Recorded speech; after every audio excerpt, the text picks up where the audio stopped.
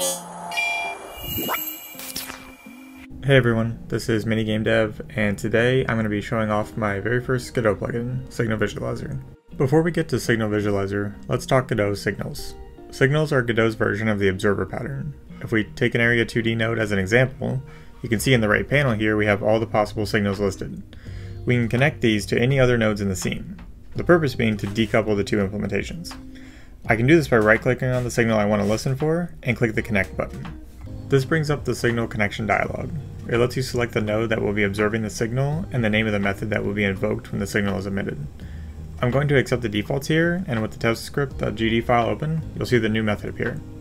The green icon in the left gutter is an indicator this method is connected to a signal. Alright, now let's talk SignalVisualizer. I built this plugin because I was having trouble managing the signals in my game scenes. Godot doesn't have a central location for signals out of the box, and all signals are displayed on a node-by-node basis.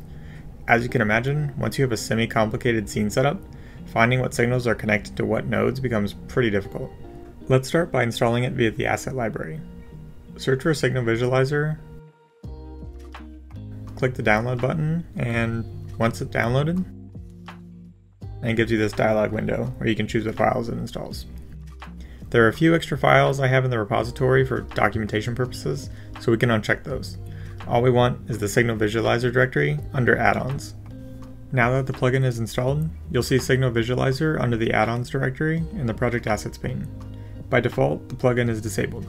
To enable it, go to project settings, then the plugins tab, and you'll see it in the list. Go ahead and enable that, and now we can use the plugin. With it enabled, you should see a new option in the bottom dock. Let's open it, and the first thing you'll see is an empty graph. With the scene you want to see the signals for open in the editor, click the Generate Graph button.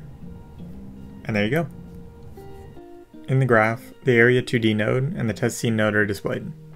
You can see we have the body entered signal on the Area 2D connected to the on Area 2D body entered method on test scene. We also have this open button next to the method on test scene. All connected methods have this, and it will jump you right to the source code definition. You've seen SignalVisualizer in action now, but this is about as basic as it gets. Let me show you one of my game project scenes and what it looks like. This is one of my projects I built for a game jam last month.